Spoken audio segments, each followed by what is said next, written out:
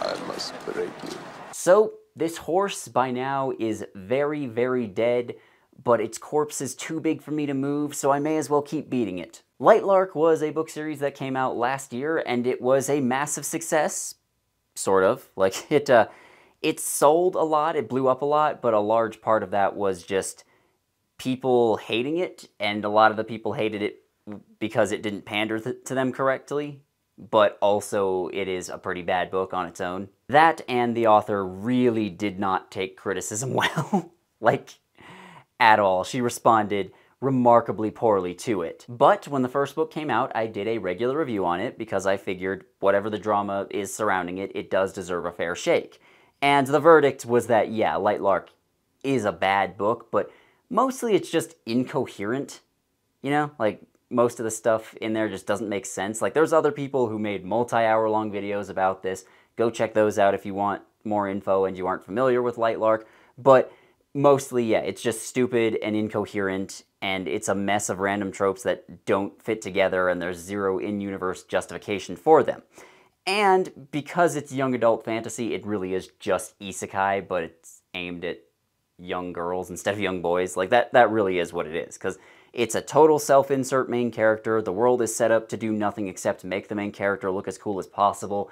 The story of Lark has zero structure, and it's just a mess, you know? The second book, Nightbane, just came out recently, and there hasn't been much discussion or fanfare about it so far. Like, months ago when they announced it, and they announced the release date, there was a little bit of talk about it, but since it came out, which at the time of filming it's been like 2 weeks now, and I've seen very few people talk about it, very little discussion of it, so I figured, let's see what's in here. And I can confidently tell you after finishing that Nightbane is not good, like, at all. I can't say it's really worse than the first book, but I can say that it seems as if none of the criticism or feedback that Alex Astor got was listened to, like, or none of it landed. Like, this is exactly the same as the first book, and it feels like there was zero effort to improve here, which is kind of annoying, to be frank. There's also several really, really dumb plot twists in here, but, you know, we'll get to those later. I will say that at least there's a map in this one, because the first book didn't have a map, I don't believe, so I personally had trouble figuring out where everything is in relation to everything else, and this one had that and fixed it, so that's kind of nice. And I will say the cover is also pretty cool, because, like, this one has a crown on the cover, but it's also an island in the shape of a crown. It's cool looking. I liked it. And while I was reading, I kept thinking of ways to roast the book. You know, I kept thinking of ways to go, okay, here's how I'll make fun of this, here's how I'll make fun of that, but I was basically just reciting the entire plot when I did that, so I guess I'll do that now. Yeah, I'm gonna recite the entire plot of Nightbane and go over all the problems with it as we go. And that also works out for all the people who are curious about this book but don't want to go to the trouble of reading it. So, yeah, you're welcome, I guess. Spoilers ahead, obviously. No, God! No, God, please, no! So from the very first line, Nightbane is not good. Isla Crown tasted death on the back of her tongue. That is dumb. Also, yes, people were telling me that the main character's name is pronounced Isla, but I don't really care. I'm gonna say Isla. I don't respect her enough to say her name properly. Now, if you remember the first book, at the very end of it, there was a magical door that Isla was about to open, and the book ends with her about to open it, and then this book starts with her about to open it, and then she opens it partway, and she feels some power, and she hears the voice of Grimm coming through, Grimm being the guy that she was in love with, but also kind of betrayed her in the first book, and then the door is mysteriously slammed shut. So the mystery remains. We didn't actually find out what was in it, which is not how cliffhangers are supposed to work. And I might as well tell you now, we only open that book and learn what's in it near the very end of the book. Or excuse me, we only open that door and find out what's in it near the very end of the book. And I gotta say, the phrase filler is thrown around a lot nowadays, like way more often than it should be. It is thrown around a lot. But Nightbane is entirely filler. I am not joking when I say that, in the slightest. It is 100% filler, because it's literally just a slow drip of information that the audience needs to know in order to understand what's happening, and then there's a battle at the end. because Isla has selective amnesia that selectively goes away one chapter at a time, giving us little bits of exposition about stuff that Isla should already know. I swear to God, amnesia has been a disaster for literary canon. It is just one of the worst ideas that writers can use most of the time. I swear to God, I hate it so much. So after the door throws Isla out, and we don't know what's inside, even though the cliffhanger of the last book was, hey, we're about to find out what's inside, we don't get to find out what's inside, Oro, who is the king of Lightlark, and Isla is also in love with him, he says that she can only enter the vault's door if she masters her wildling powers. And remember, wildling is the realm that she's from, that she's the ruler of. Now, how does Oro know that the vault will only open if she masters her wildling powers? Because he doesn't know much about this either. Unimportant, I guess. He just knows it. Now, he also offers to teach her how to control and use her powers. How does he know how to do that? Because he doesn't have wildling powers? Unimportant, I guess. Now remember, in the first book we learned that Isla's father was a nightshade, so she also has nightshade powers, and at the end of the last book she killed Aurora, who's the leader of the Starlings, the ruler of the Starlings as they put it, and now Isla also has Starling powers. And also she's the queen of the wildlings and the Starlings. There's a big party to celebrate the curses being lifted because everyone wants to talk about how awesome Isla is and how she saved them and how she's just the best, but she is also, like I said, a nightshade, and they would hate her if they found out that she was a nightshade, which means that she gets to be horribly persecuted and put upon and misunderstood and abused while also being effortlessly powerful and wealthy. Look, if you're gonna do those, do one or the other. Either have the MC be super powerful and wealthy for no reason and with no effort, or have them be hated for something that everyone just hates them for, even though it's not really fair. And if you're going to have somebody, or excuse me, if you're going to have society hate them, rather than having them be hated for something that they are, have them be hated for something that they did. A good example of this is a movie that came out a while ago called No One Will Save You. Like, the main character of that movie is really hated by everyone in her town, and near the end of the movie we find out it's because when she was a kid, she killed one of her friends. And obviously it's a horrible thing, but she was a child and it was an accident, so, like, there's some moral gray area here, is what I'm saying, as opposed to just having it be pure wish fulfillment. Look at them, they're put upon. Now, King Oro says that maybe Grimm and the other Nightshades are going to attack, so he is going to prepare the army. And there's also a Moonling who is named Soren, and he asks Isla some questions about wildlings that she doesn't know the answers to. Questions that a ruler really should know, like, how many of them are there? Do they have enough food and shelter? Like, Isla is in charge of these people, and she doesn't know these things. Like, she has 2 realms that she has to look after now, and she doesn't know this. She's a really shitty ruler, I gotta say. Now, she also realizes that she needs to make an heir ASAP, because she doesn't have an heir, and if she dies without having produced one, then her entire realms will die, like both the Starlings and the Wildlings. Like, that's been a thing since the first book. I don't blame you if you didn't forget it. And also, this thing about her needing to create an heir never comes back. In fact, I kind of forgot about it until I was going over my notes for this video. Like, I just forgot, oh yeah, that she needed to make an heir, but it just wasn't a thing. Something about Lightlark causes everything in it to just slip out of my mind immediately after I read it. Like, just immediately it's gone, which is why I took copious notes while I was reading this time, so I could actually go through and do a proper summary for you. Isla gets coronated without much fanfare. It just sort of happens. And then this big crack appears in the ground, and a bunch of flying monsters come out of it and start attacking people. And Isla tries to help them, but her powers just don't work very well. And once they manage to beat off the attackers, people are angry with her, and they blame her for the attack because the protagonist must be oppressed. It doesn't make any sense for Isla to bring an attack there, but she's blamed for it. And also the creatures that attack are these, like, dragon-like things. They're called Drex, which is a weird name. Now, the ruler of the Moonlings, a woman named Cleo, says that she is leaving and her realm is not siding with Lightlark. Like, essentially, they are declaring independence and they're going to side with the Nightshades, because again, the Nightshades might be attacking soon. Now, during the night, some rebels try to kill Isla. They use the ocean to pull her from her room and into some underground tunnels, and then they attack her. But she manages to use her powers, even though she couldn't really use them before, and then she runs away. And this assassination thing doesn't really come back again, but it does happen. Now, a Nightshade man named Remlar does try to separate Isla's wildling powers from her Nightshade powers. Like, because she inherited both, they're like mixed together in weird ways, and that's probably what's preventing her from using them properly.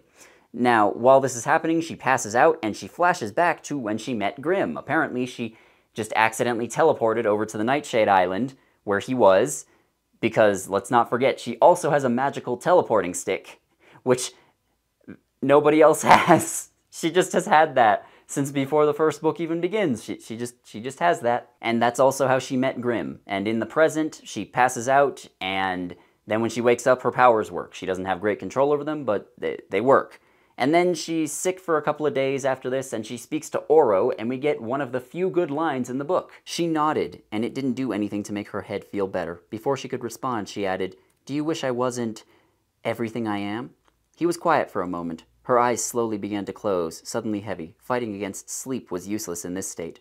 "No, Isla," he finally said. "It's the part you don't seem to like about yourself that I love the most." Like, come on, that's a cute line. Now, Isla is still really bad at actually using her powers, like I said earlier, but she can use them. Like, she tries to move pebbles using telepathy, which is her starling power, but she can't really do much with them. And so she decides to go train in the Wildling New Land, which I straight up don't remember if the New Lands were even in the first book, but they're in this one. It's like other islands that are a little farther out that people from various realms went to and have started colonizing. While she goes to train, she brings some of her friends along, and the wildlings tell her that Isla needs to bond with an animal, and the way to bond with one is to shoot it with an arrow.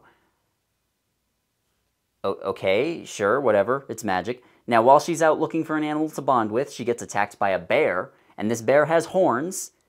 I don't know if that's an important detail, but I felt the need to mention it. Like, bears just, I guess, have horns in this world. That's a thing.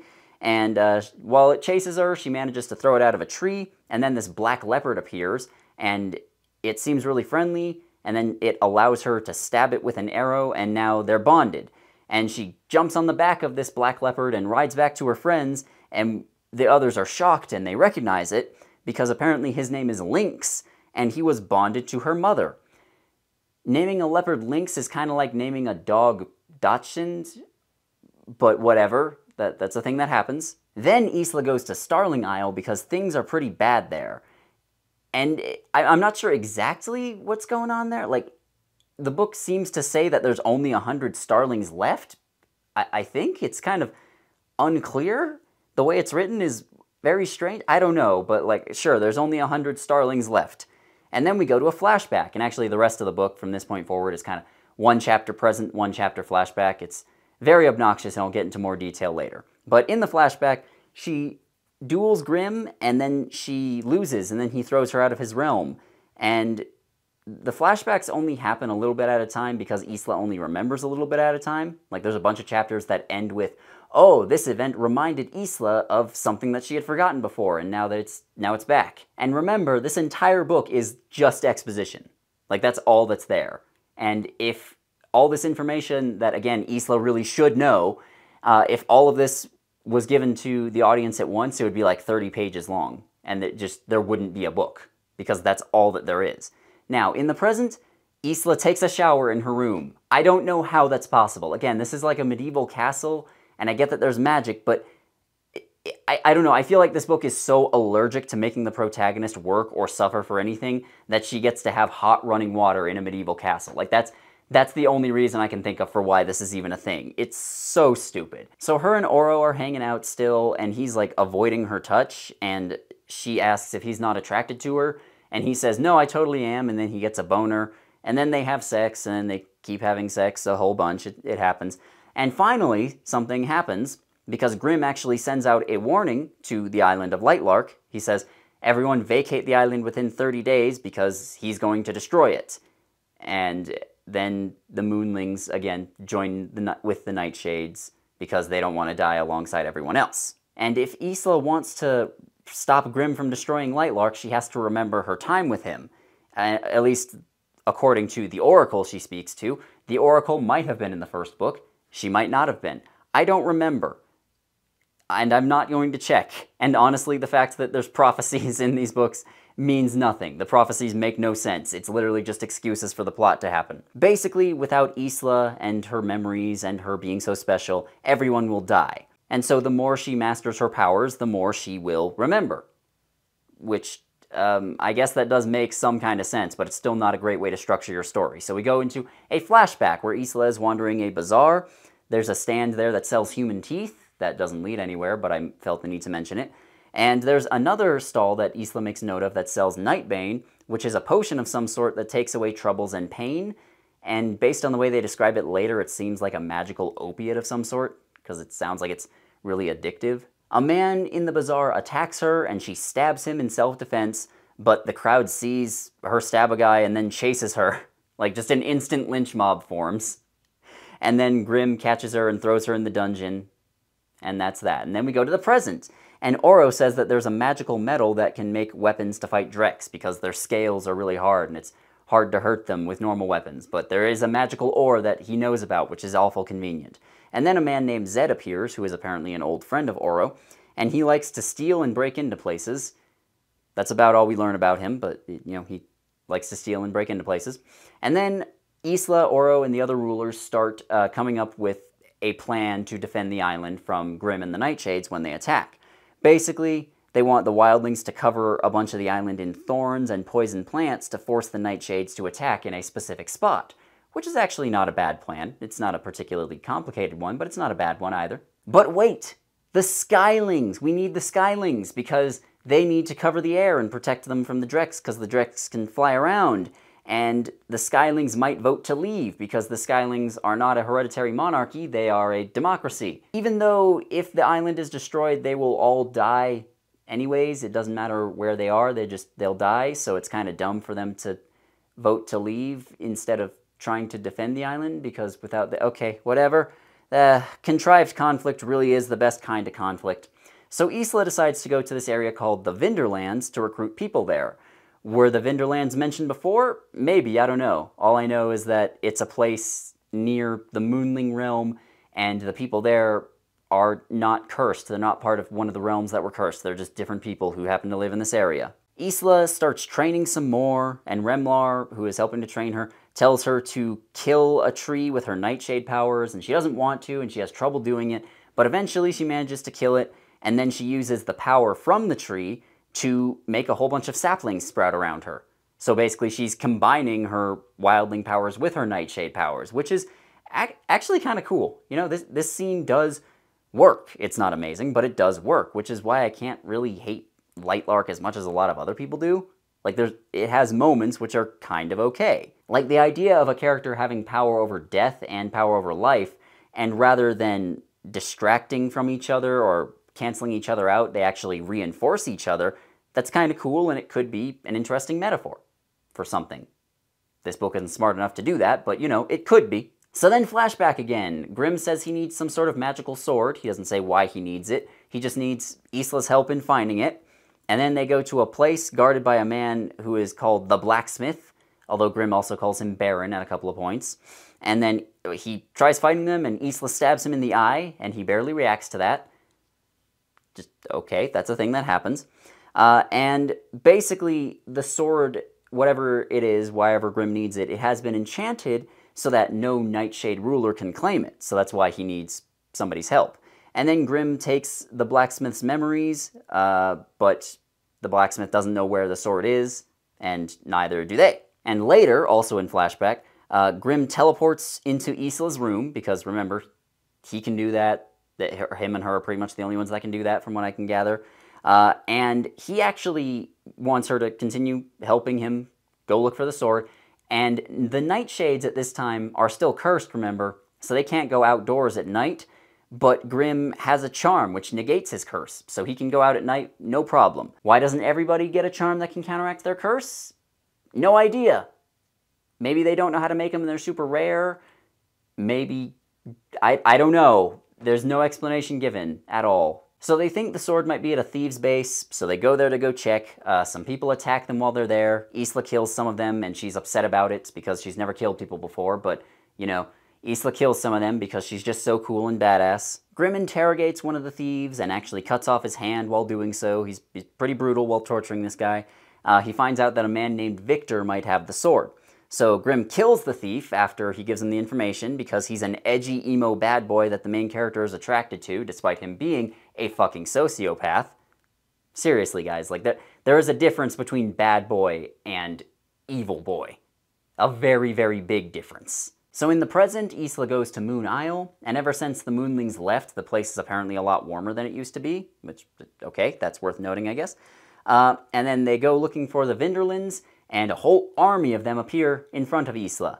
Which, remember, the Vinderlands is the name of the place, but the people from the Vinderlands are also called Vinderlands. It's a little weird, but, you know, that's a thing that happens. They try to kill Isla, but when they do, she actually touches the blade that they're swinging at her, and it turns to ash, and they're all impressed because they're like, whoa, she's a Nightshade and a Wildling. That's so cool. Main character girl gets to be awesome and beloved without actually doing anything. She was just born this way. And they agree to help her if she helps heal some of them because they're having issues with magical sickness and injuries. In the past, she has a weird conversation with Grimm about painkillers and how he needed to get used to pain, so they, like, peeled skin off of his back to do it. Okay, sure, and also Grimm seems to be the one who taught her how to fight, even though she was taught by her tutors before, so again, these books just contradict each other all the time. I don't know why I'm even bothering to mention it when it happens. You should just assume that things are being contradictory when we're talking about Lark, but, you know, that's a thing that happened. Anyways, they learned that the magical sword they're looking for is probably in this place on Nightshade called the Caves of Irida, and they're guarded by a monster of some sort. And then we go to the present again. In the present, the Skylings, I think they vote to leave? I'm honestly not sure. Like, I read this passage several times, and I'm still a little bit confused. Like, I think they vote to leave, but then there's some of them that decide to stay behind. If they were voting to stay or leave, but then some of them could just disobey, why did it even matter? I'm not sure. I don't know. Just go with it, man. But yeah, I had to read that passage a couple of times. Sometimes you really just need a character to come out and say, yep, they voted to leave. Because I'm sure this made sense in Alex Astor's head, but it doesn't make sense in anyone else's. And also, Isla decides that she might turn the Starlings into a democracy later. Now, I'm not sure how she moves the magical curse, because, you know, again, this is a magical curse, which is supposed to affect hereditary monarchs. I'm not sure how they would change it from a hereditary ruler to an elected one, but okay, whatever. Zed also found the magical ore that the characters needed down in the mines, but he needs Isla to mine it for him, because the main character has to be the center of fucking everything. Now, in the past, Isla and Grimm go to the cave where they think the sword is, and they see it, but it's being guarded by a dragon. And there's also a booby trap there that they trip, and it fills Grimm with like a dozen arrows. He's fine, but he gets shot with like a dozen arrows. And then, rather than continuing trying to get the sword, they just go to a ball, which is being held at his palace, because fuck it. You know, this book doesn't have enough balls yet. Just throw in some more, who cares? And while Isla is walking around at this ball, she mentions that there is, quote, music so loud and fast, it drowned out the moans she could hear when she passed by the dark halls, which we get no other information about what type of music this is, but I like to imagine that this medieval palace, they're just playing EDM or heavy metal music, you know? It's just drowning everything out. Like, I just like the mental image of Grimm being a really big fan of Mastodon, you know? While they're there, somebody tries to roofie Isla. Like, they give her a magical roofie, and Grimm saves her from being magically roofied, which I guess that is pretty much the only way you can make Grimm look good, is by comparing him to an actual rapist. So, you know, Grimm looks a little better than he did a minute ago. You would also think that this experience might, you know, change Isla a little bit. Like, you know, maybe she's fearful and paranoid around strangers from this point forward, but no, it never comes back. It's just, hey, you almost got sexually assaulted, but you didn't, and now you're fine. Like, Again, that's the sort of thing that tends to stick with people. In the present, Isla makes some super cool armor for Lynx. You remember Lynx? Her magical black leopard that she bonded with? Like, yeah, I forgot about him until just now when I read about him in my notes. So I don't blame you if you forgot. Like, he does very little in this book, but yeah, she makes some armor for him. He does nothing. He only exists to show that Isla is so cool because she has an animal companion, and other people don't. At this stage, we do get one reveal, which is actually kind of cool. We learn that everyone, all their lives are tied to the lives of their rulers because one of Oro's ancestors cursed the people of Lightlark to prevent them from staging any sort of uprising. So if any ruler dies and they don't have any heirs, then everyone will die. And that actually is kind of cool. You know, that's a good detail. They probably should have mentioned it in the first book, but, you know, it's there. Now, a Skyling named Marin tells Isla that she is immune to curses and that she has also freed the wildlings and the starlings, which means that neither realm is tied to her life. Like, if she dies, then the people in the wildling realm and the starling realm won't also all die, which is, again, something I'm not sure how he knows that, but he knows it and he tells her, or more accurately, he tells the audience, because Isla doesn't do much with this. And in order to free the rest, though, to free all the rest of the realms, Oro has to die. Again, I don't know how he knows this. I'm not exactly sure how this plan works, but he tells her, hey, we're going to have to kill the king if we want to, you know, free everybody else from that nasty curse. And Isla does not agree to the plan because she doesn't want to kill the king, and then she leaves. And nobody tries to stop her. Again, they just told her about this super secret plan to try and kill the king, and they just let her go after she says, fuck no, I'm not being part of that. Like, that seems like a security risk to me, but I guess I don't know anything. In the past, we learned that Grimm only needs this magical sword because not only does it create Drex, like the flying creatures from the beginning, but it allows whoever wields it to control the Drex.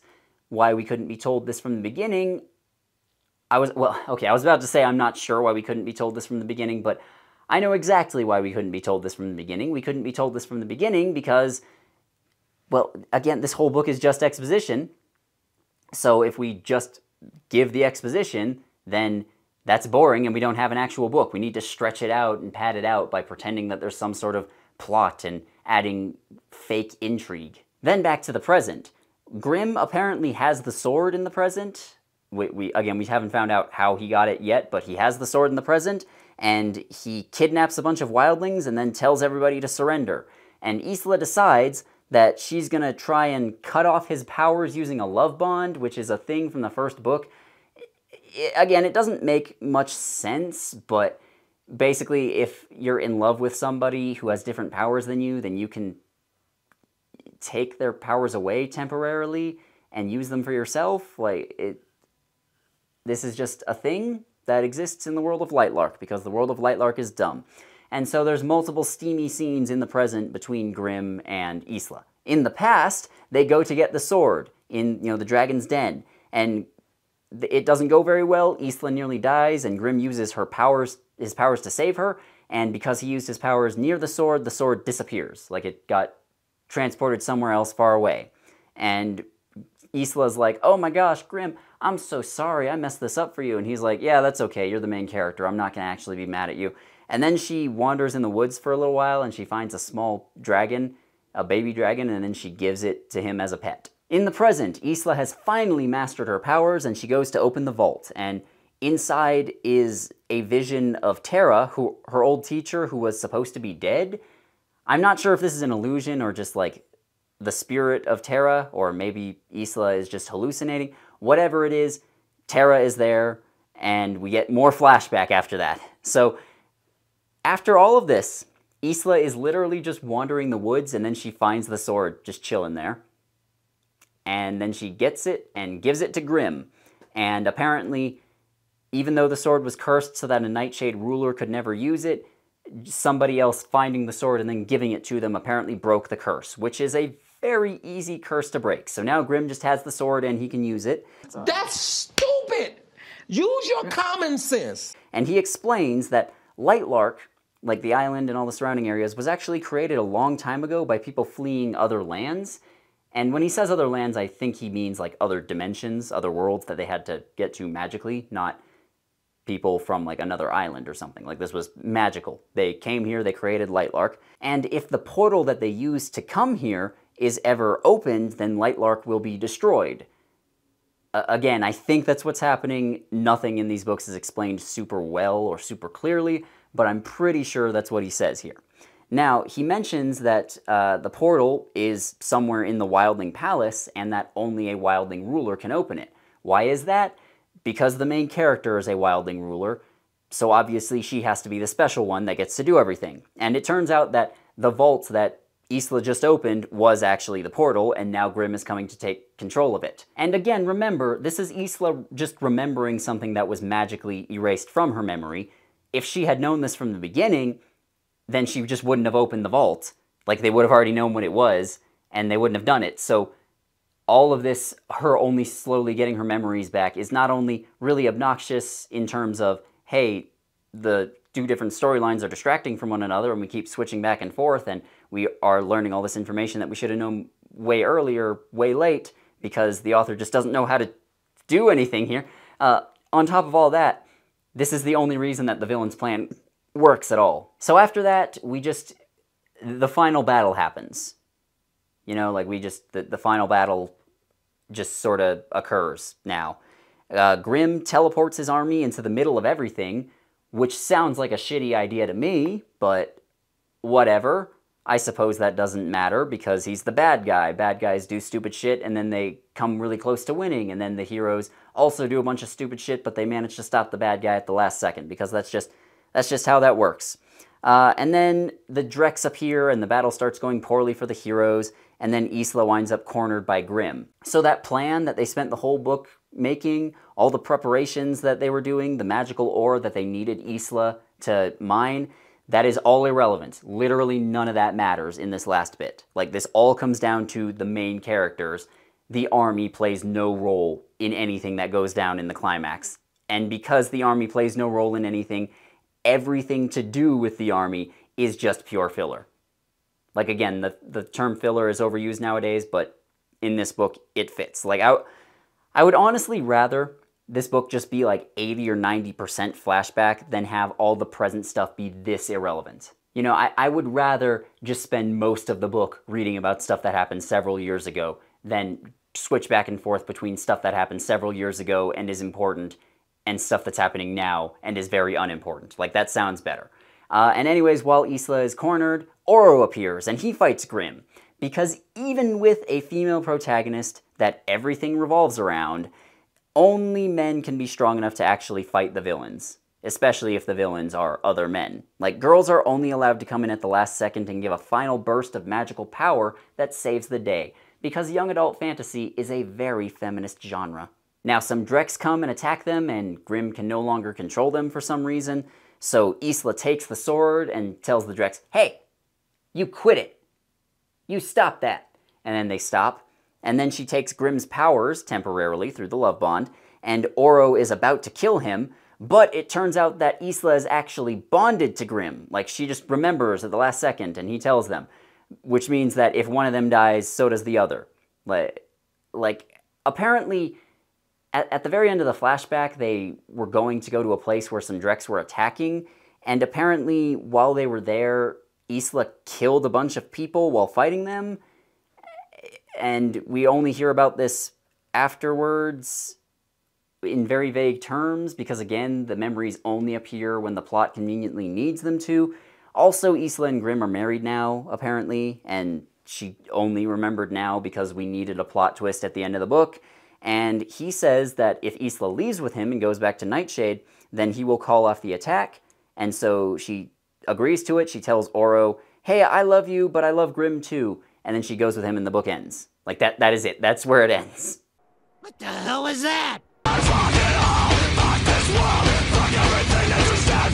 I have done my best to make the summary of this book make sense, but it has required not only some thought on my part, but also some serious trimming, because there's just other details and other stuff in here which does nothing and means nothing at all. Like, the book is so committed to the slow drip flashbacks that every other chapter is a flashback. Like, we get flashback, then present, then flashback, then present throughout most of the book, even when there's nothing important there. Like, there's a lot of points where we get important flashback, and then important present, and then unimportant flashback, important present, unimportant flashback, important present, because Alex Astor was just so locked into the going back and forth every other chapter way. So this structure shoots itself in the foot because both plot lines distract from each other. Like, every time there was something that kind of intrigued me, like, again, Isla using her powers of life and death to reinforce each other, every time there was something like that that was kind of cool, I wound up getting dragged away. It would honestly be better if we got like 2 or 3 chapters in the present, and then we got a flashback chapter, and then we got 2 or 3 more in the present, and then flashback chapter. But even then, that wouldn't fix everything. It would just be an improvement. And even if we set all the flashback annoyances aside, there's no structure to this book at all. Like, neither of the storylines have any structure. The plot has no inciting incident at all. There's no falling action at the end. It just, again, it stops like seemingly in the middle of the climax. And the flashback storyline doesn't have a climax at all. We just hear about Isla apparently killing a bunch of innocent people in the present in very vague terms. Like, most events in this book do not matter in the slightest. Like, the only important subplot is Isla learning about her powers, because that's what allows her to open the vault, but that turns out to be what the villain wanted all along. Now, I believe Light Lark is intended to be a trilogy. Like, obviously that could change, and I don't think that's ever been confirmed anywhere, but I'm pretty sure it's supposed to be a trilogy, and if it is, it has the worst middle book syndrome I have ever seen in my life. Like, briefly, if you're not familiar with middle book syndrome, it's when the author knows how to begin the story, and they know how to end the story, but they're not really sure how to connect them. You know, like, you've probably read a couple of trilogies over the years where Book 1 is the introduction. You know, this is where we are introduced to this world and these characters, and we find out about the main conflict. And then Book 3 is some sort of big final battle, and that leaves Book 2 with a bit of an identity crisis. You know, like, what is Book 2? And a lot of authors have trouble figuring out what Book 2 is. And so oftentimes the middle book will wind up having nothing happen, or it'll have a bunch of stuff happen, but none of it seems to contribute at all. And Nightbane somehow manages to do both, which is kind of impressive. Alex Astor had more than a year to get this book out, and I figured at first that the extra couple of months she was taking was time she needed to rewrite stuff, but I guess not. You know? And the thing is, I considered splitting this video into multiple sections, kind of like my Fourth Wing review, but I honestly didn't see the point. Like, do I need to explain to you that every character in this book is completely empty? Or that the many fight scenes feature Isla doing weird and impossible stunts? Or that she has zero chemistry with Grimm and Oro? Or that Isla's dresses are given more description than any character appearance? Or that there's no recognizable themes anywhere to be found? Like, I don't think I need to tell you that. I think you can figure that out on your own just based on, well, everything else I'm telling you. There's very little in Nightbane that surprised me. You know, the only thing worth noting is the depths to which the stupidity delves. Because again, it is occasionally very funny. And I think that's why the first book was huge, not for good reasons. A lot of people were just mad at it because it was not properly advertised and it didn't pander to them enough. But the first book was huge, and Nightbane doesn't seem to be huge so far. You know, it seems like it's just kind of come and already gone with very little fanfare. Like, that is, I don't know, that's a tragedy in a way. Like, despite its success, Light Lark has very few actual fans. It connected with almost no one. Like, there is a fan wiki for the series, but there's nothing on it. Like, no one has added to it. It's completely dead. And I, before filming this, looked up to see, on YouTube, to see what other people are saying about Nightbane, and I've seen very few videos on it, and those videos have very little viewership. Like, it seems that Light Lark has not connected with anyone. It doesn't have much of a fan base. Now, I'll say right now, Light Lark is better than Fourth Wing. Like, the first and second books, it's better than Fourth Wing. But Fourth Wing does have a huge fan base because it takes all of the boring story, world building, character development. It just shoves all that to the side in favor of making the self-insert protagonist effortlessly amazing so that she can go around and fuck hot dudes. Lark also has the effortlessly amazing protagonist who goes around and has sex with a whole bunch of hot dudes, but the books try to have an actual story and world building and stuff outside of that.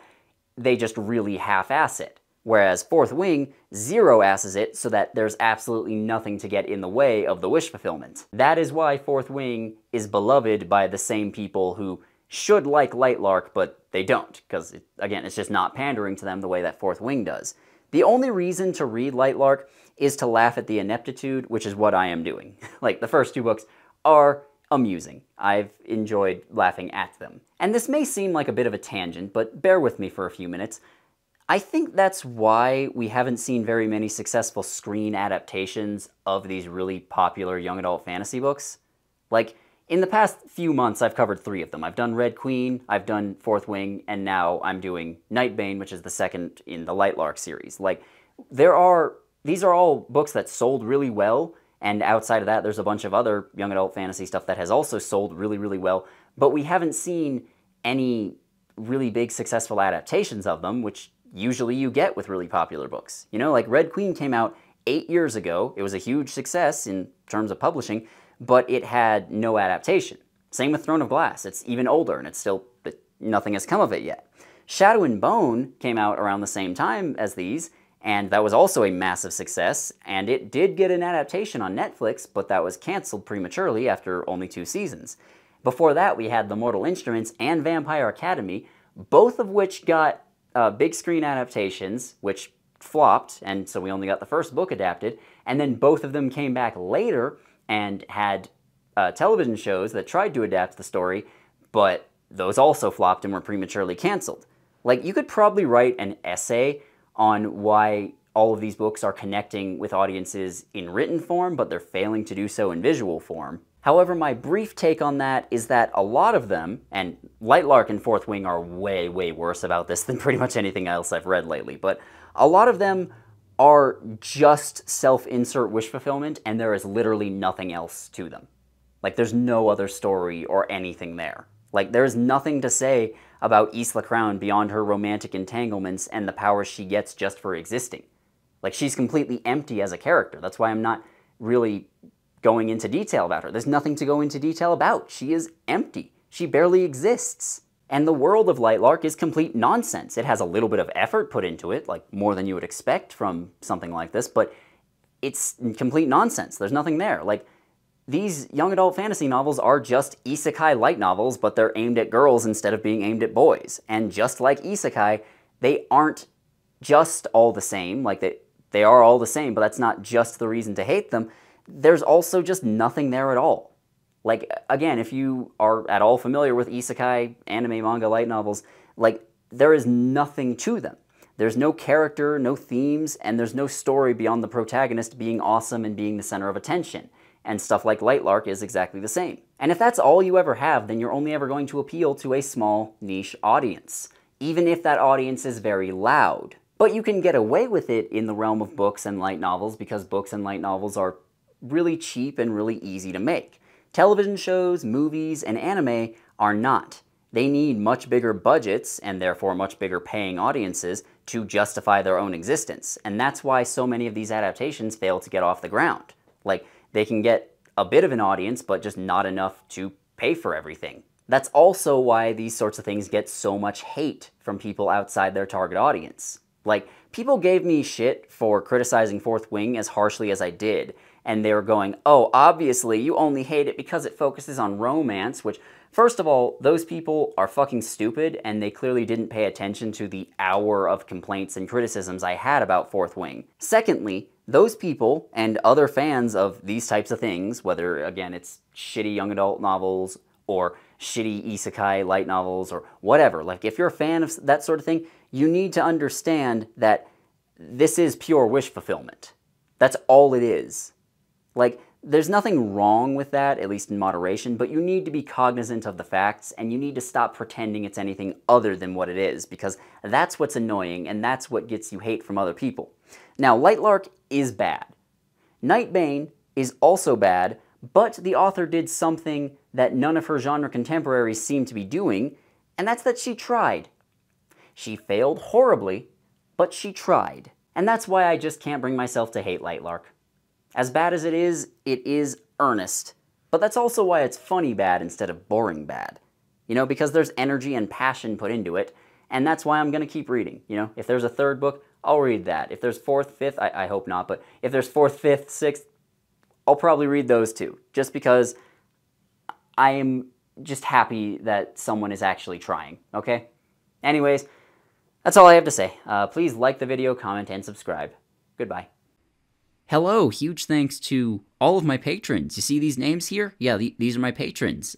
Their names are very cool. You should sit here and read all of them. Especially a thanks to all of my $10 and up patrons, who are Apo Savalainen, Olivia Rayan, Brother Santotis, Buffy Valentine, Carolina Clay, Chibs Ahoy, Dan Antselievich, Dark King, Dio, Echo, Flax, Jalal Dalul, James M., Lexi Delorme, Liza Rudakova, Lord Tiebreaker, Microphone, Mistboy, Mitzi Mona, Peep the Toad, Roby Reviews, Sad Mardigan, Psych XS, Celine, Cillier the Vixen, Stone Stairs, Tesla Shark, Vevictus, Vimek, Zol, and Wesley. All of you, you're all amazing. I swear, all of you, you're great. And if you watched until this point, well, you're even more amazinger. So, yeah, see you later. Goodbye. Like the video, comment on it, subscribe. Consider donating, Patreon. Why am I still talking?